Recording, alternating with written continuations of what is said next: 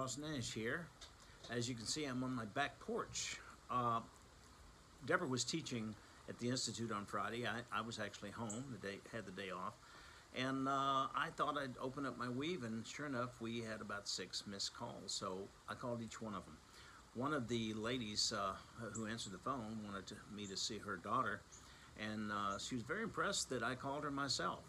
And she said she'd never had that happen before. So I thought that was pretty good customer service. I'm learning. My wife's the expert, but you know, I use weave every day. And this weekend, during the coronavirus situation, I have been in touch with my office full time. So have my team members, and we've been communicating through weave. Thank you for the product, my friend. I love it.